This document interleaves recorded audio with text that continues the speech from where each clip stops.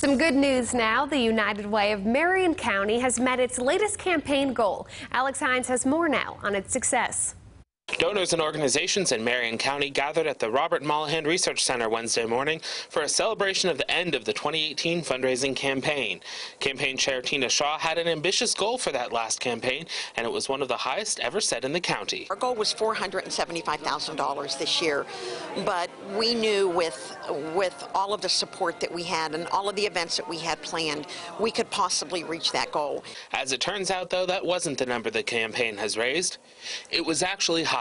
Shaw announced at the meeting a total donation of more than $510,000. It's the first time the United Way in Marion County has had more than $500,000 to distribute between all the organizations they serve each year. And if it wasn't for, our volunteers and the givers and the people supporting, we could have never raised that amount of money. I am so pleasantly surprised and excited to announce this goal. Every dollar raised goes right back into the organizations that are supported by the United Way, many of which rely on that support for the work they do helping people in and around Marion County. But being a United Way agency, we support 22 nonprofits.